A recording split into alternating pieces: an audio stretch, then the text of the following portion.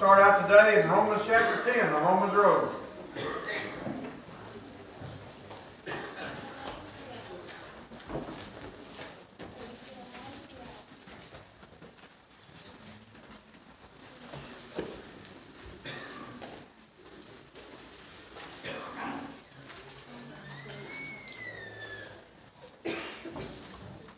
Most of you went down this road for your salvation. Amen.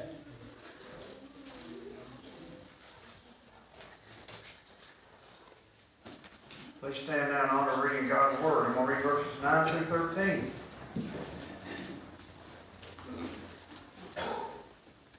If thou shalt confess with thy mouth the Lord Jesus, and believe in thine heart that God hath raised him from the dead, thou shalt be saved. Amen. With the heart man believeth unto righteousness, with the mouth confession is made unto salvation. For the Scripture says, whosoever believes on him shall not be ashamed.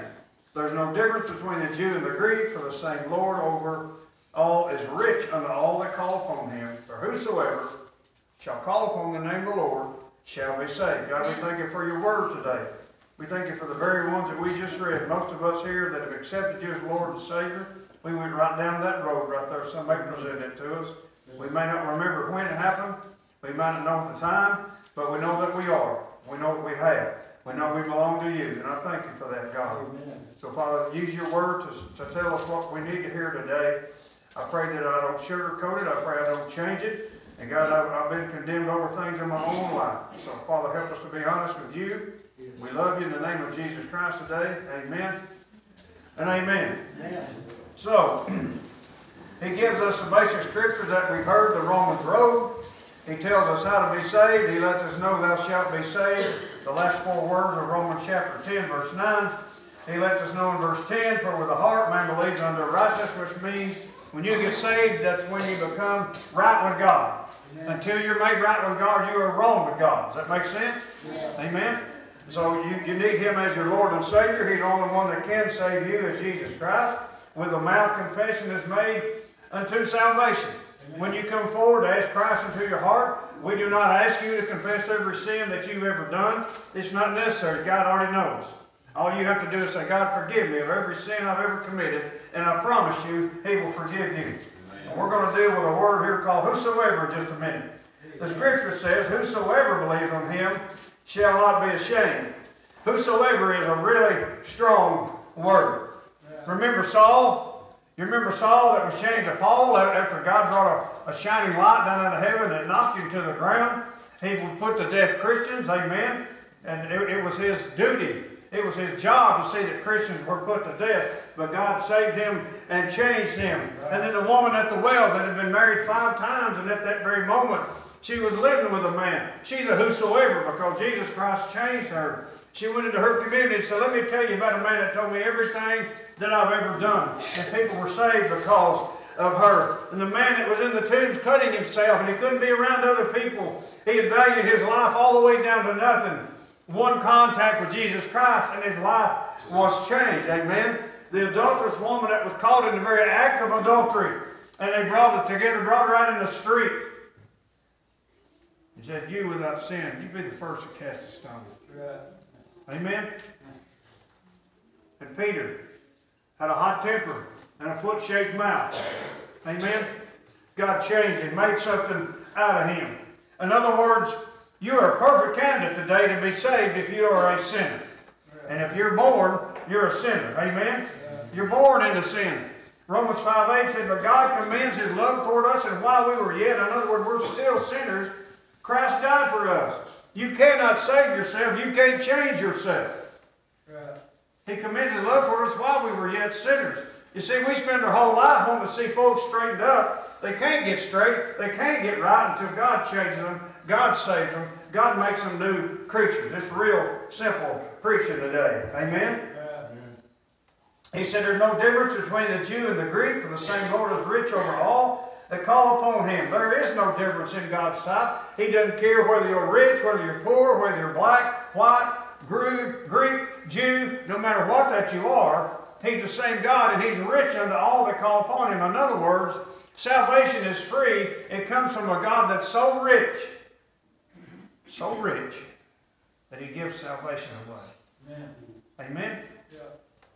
You have nothing invested in it other than you asking him to come into your heart. And he said, then again, whosoever shall call upon the name of the Lord shall be saved. That word whosoever, when you look it up in that passage, it means without restriction. Don't ever tell this preacher that that person that you've got on your heart and mind cannot be saved. Right. Whosoever shall call upon the name of the Lord shall be saved. Amen. Don't ever think anybody has passed the salvation of Jesus Christ. Amen. Don't ever look at them. Don't ever judge them. Acts 4:12 said there's no other name under heaven whereby men must be saved. Right. But this is not the message today. Amen? Yeah. What happens is when we become the whosoever, when we ask Christ into our heart to save us, something changes. Look at Luke chapter 9. How many would agree today that you've been mistreated since you've accepted Jesus Christ as your Lord and Savior because of your faith? Anybody? Because of your faith, you've been mistreated. Only 2 or 3 people? Then some of y'all need to get saved today.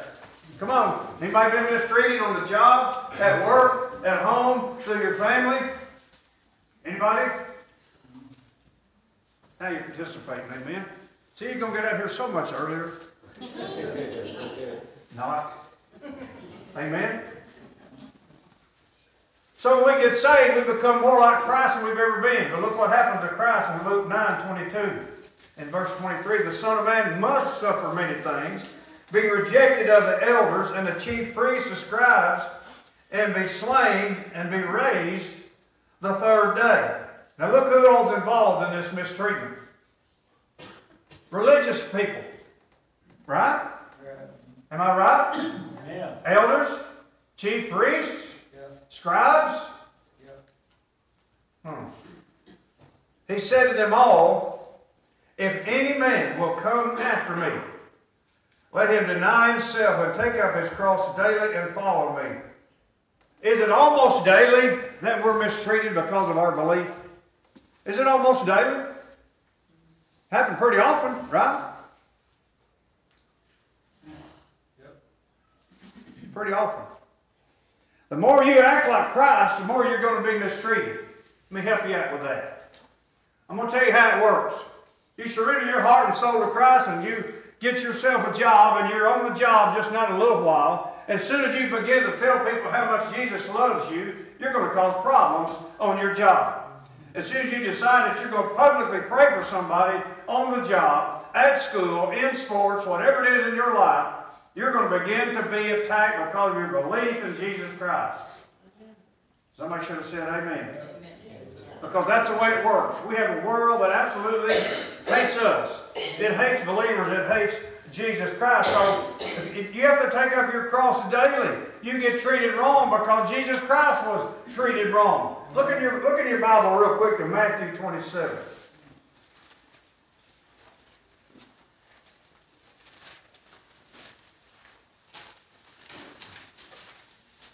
Matthew chapter 27. I'm going to go through this real quickly.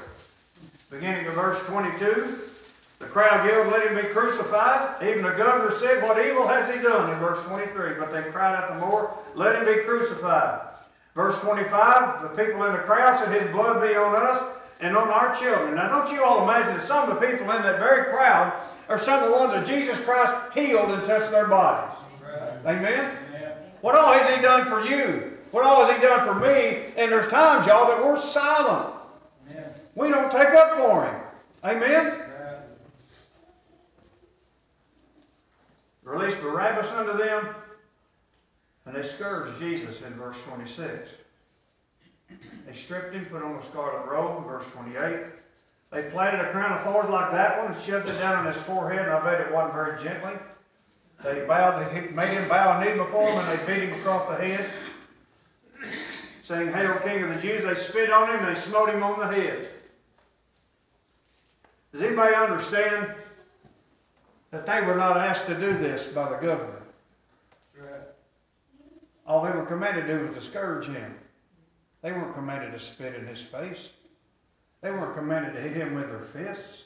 Right. Does anybody see how evil and dark sin is? It's never enough. It's never enough. They did these things on their own, these soldiers did. They mocked him, put a robe on him, led him away to crucify him. They gave him vinegar mixed with gall. He didn't drink it. They crucified him. The thieves yelled at him. They reviled at him. They said, if he be king of Israel, the chief priest, listen to this, the chief priest in verse 21, this is your religion again. The chief priest mocked him, and the scribes and the elders said, he saved others. Himself he cannot save. If he be the king of Israel, let him now come down. He trusted in God, let him deliver him now if he'll have him. In other words, he's not worth having. The thieves also, which were crucified with him, cast the same, in other words, in his teeth, face to face. They criticized him. So if you get mistreated, you get done wrong, then you're just following down the same pathway that your Lord and Savior, Jesus Christ, went through, except ours is not as bad. Amen? Ours is not as bad, but expect to be mistreated. And he uses this phrase in Luke 14:27. Listen to this. I like this. Whosoever does not bear his cross, in other words, carry the cross, cannot be my disciple. In other words, if you tell me you've never been mistreated because of your belief, then you probably don't belong to Jesus Christ. Amen? Amen? Or you're a silent disciple. He used that word, come after me. He wants us to come after him. He says, come out, follow me, Jesus is saying, come after me. It talks about, that phrase actually, it means a passionate pursuit. And maybe I can take some of you back this way. Maybe you'll understand this. Maybe you'll get it this way. Anybody remember when I was young, Jimmy, I know you'll know, they had a thing called high karate cologne. Huh? Huh? I could smell like a goat, hadn't had a bath in 3 days. But I could put on some high karate, and I was after a girlfriend. Amen? Amen? I didn't want to take baths. All I had to do was splash that stuff on. Amen? There was high karate. I wrote them down here. What was the other one I wrote down? Old Spice. But that sounds too old, so I wasn't into Old Spice. But then they came up with an awesome attractant. Brute. Amen? When you were a young boy, you wanted to feel like a brute. I got brute sprayed on me. You could smell it, you couldn't smell anything else in the house. But in order for it to take effect where I grew up, because both my parents smoked like a freight train, amen, and I'm not kicking on smokers, but I didn't want to smell like that. And so if I stayed on that with somebody else, when I put brute or anything on, I kind of overdid it. Amen. But I mean, that's what we do. God put it naturally in us to passionately seek after something that you want. And it should be Jesus Christ. Amen. Passionately. If you ever watched the movie The Passion of the Christ, that's what that means. He was passionate about what he did. He did what he did out of love for us. Out of his infatuation for us. For God so loved the world. Amen. So loved. That's an infatuation. Amen? He so loved the world that he gave his only begotten Son. So it's an attraction that nothing else can compare with. Now 1 Peter chapter 1, go there.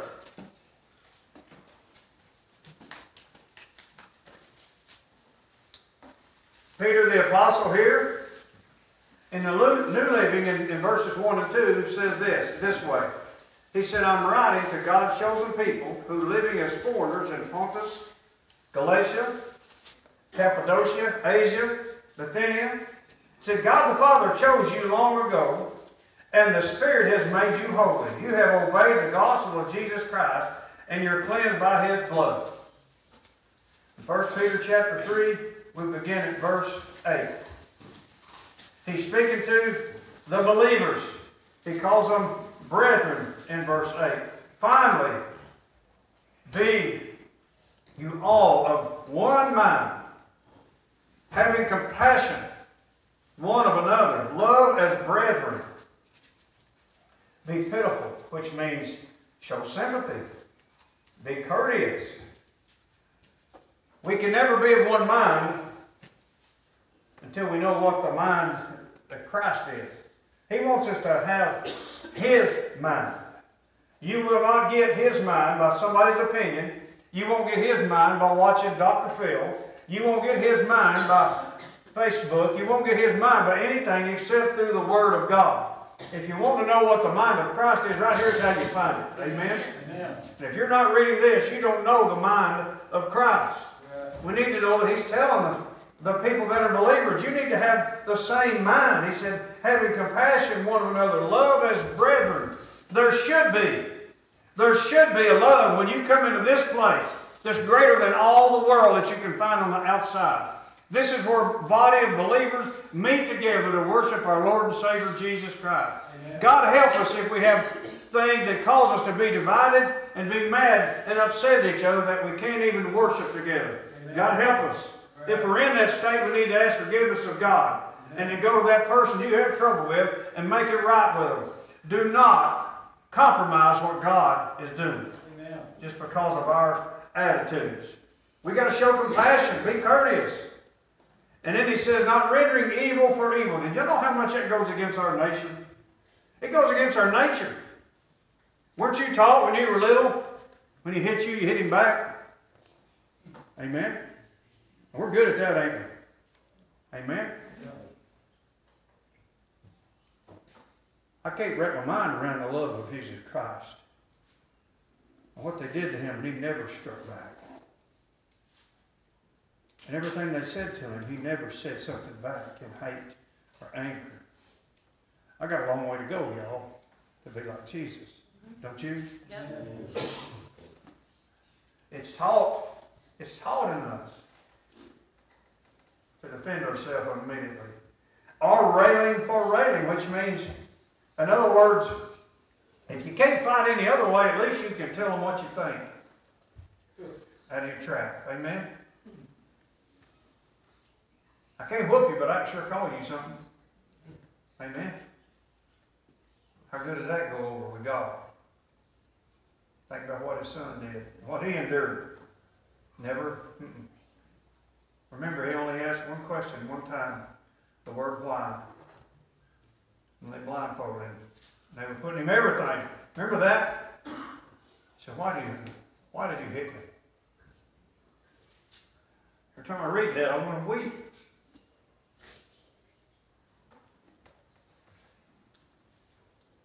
Not railing for railing, but contrariwise a blessing. Knowing that thereunto called, you should inherit a blessing. In other words, you're going to get blessed if we can keep our trap shut. And not attack everybody that attacks us.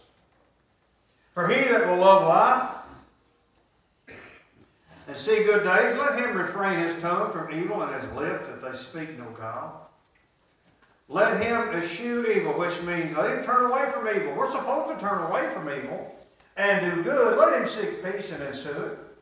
The eyes of the Lord are over the righteous. That means those that are right with God. His ears are open to their prayers, but the face of the Lord is against them that do evil. If you want to wonder why that your prayer life's not getting the answer that you want, he just told you right then. Verse 13 of 1 Peter 3. Who is he that will harm you if you be followers of that which is good?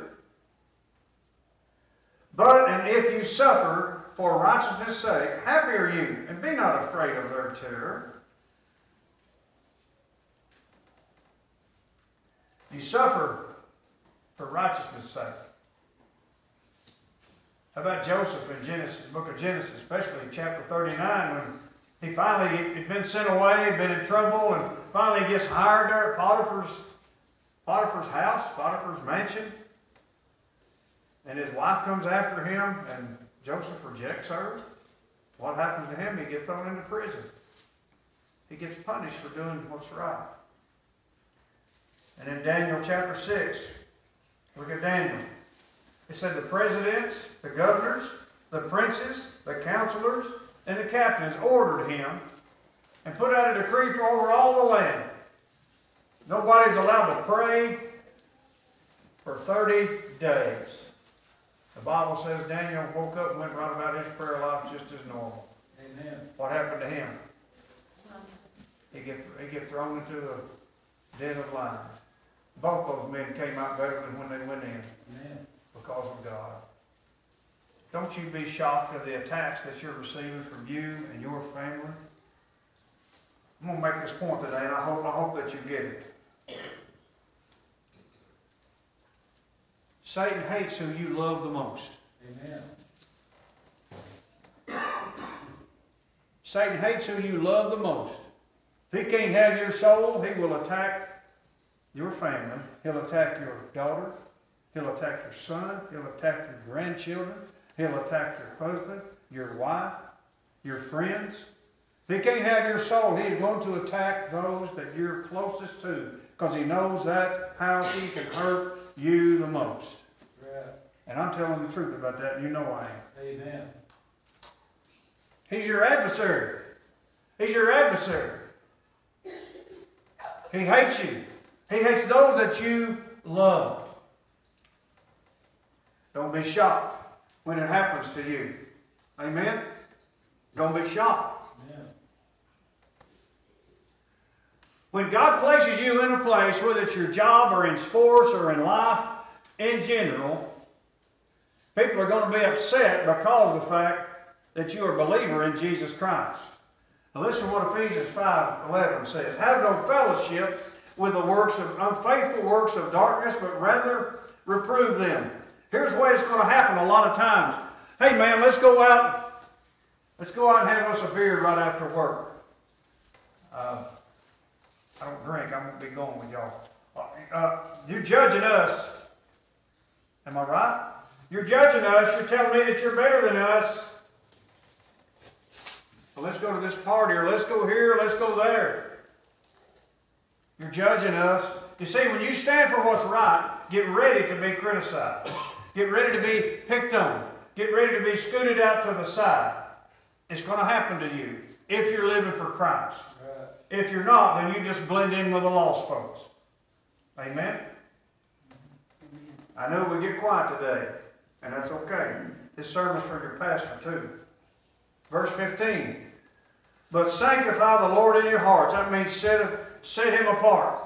There ought to be a place in your heart and in your life that you put Jesus Christ, and you're not going to let anything affect that relationship. He said he sanctified you when he saved you. Now he's saying, look, you need to set a place in your heart that this is what the Lord wants me to do, and that's what I'm going to obey. Yeah. No matter what happens to you. Yeah.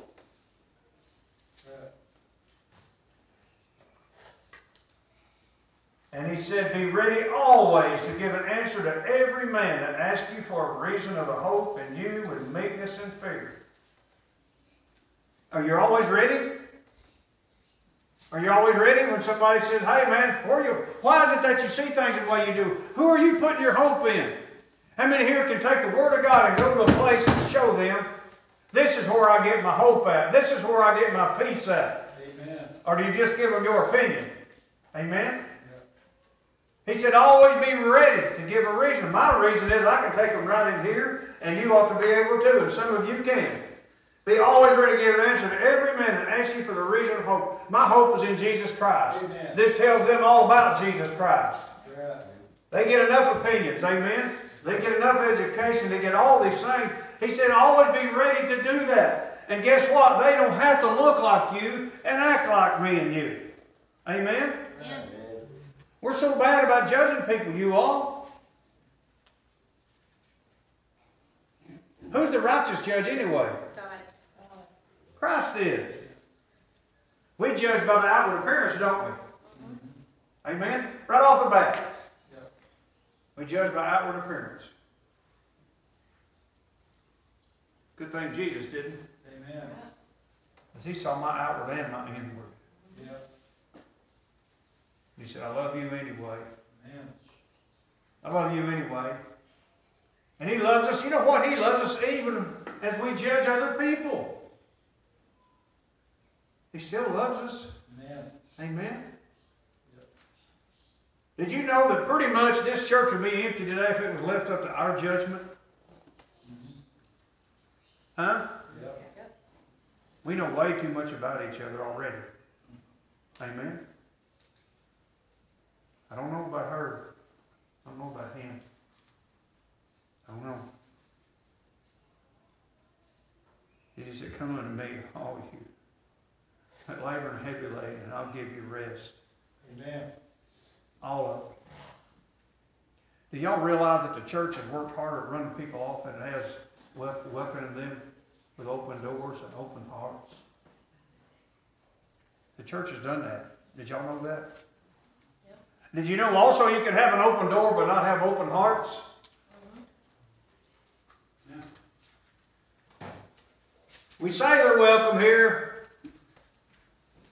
then we find out what an absolute mess that they are. He loves your mess. Amen. He loves you. Yep. There's nothing you can do to keep him from loving you. The Bible said there's nothing that can separate you from the love of God. Amen. People ought to know that. We better be telling them not. Yep. We better be the ones to tell them. Oh my. A reason of the hope that is in you with meekness and fear. Did anybody get how that reads?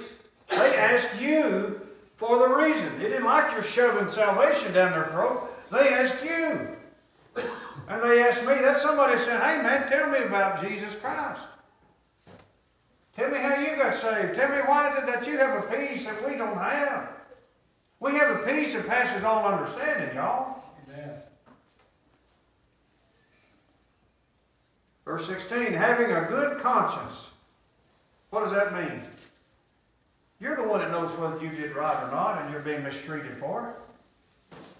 Having a good conscience, that as they speak evil of you as evildoers, they may be ashamed that falsely accuse your good conversation in Christ.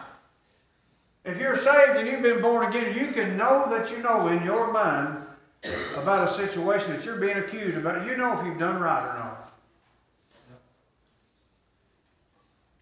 Only you know that. Amen. But he said your good conversation, in other words, your lifestyle is what that means, is going to show who you really are. Verse 17 said, for it's better if the will of God be so that you suffer for well-doing than for evil-doing.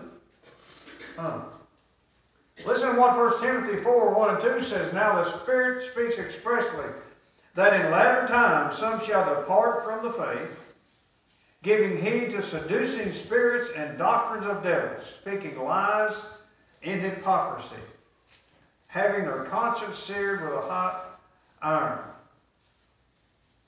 You know, I visited an inmate one time. You know he was not upset over his crime that put him there. You know what he was so upset about? Was that he ratted on another inmate. Chew on that for a second.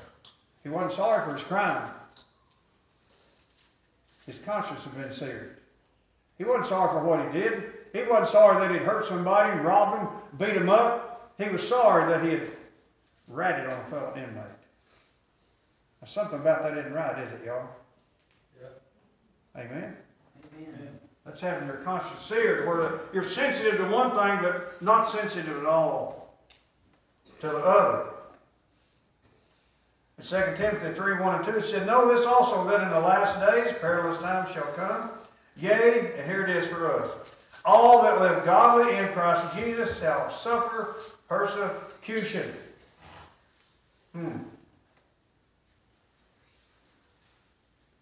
Verse 18 of 1 Peter 3. For Christ also has once suffered for sins, the just for the unjust, that he might bring us to God, being put to death in the flesh, but quickened by the Spirit.